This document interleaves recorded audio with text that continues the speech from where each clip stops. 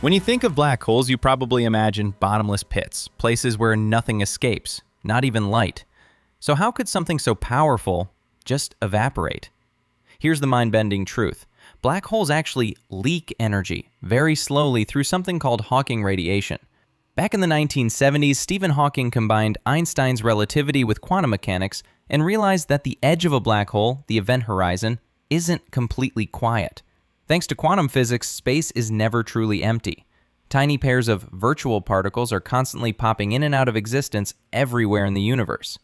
Normally, these pairs annihilate instantly, but near a black hole's event horizon, something wild can happen.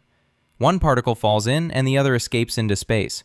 To an outside observer, it looks like the black hole is radiating energy, but energy can't come from nowhere. That escaping particle steals energy from the black hole's mass, which means the black hole shrinks, bit by bit, over trillions of years. This is why we say black holes evaporate.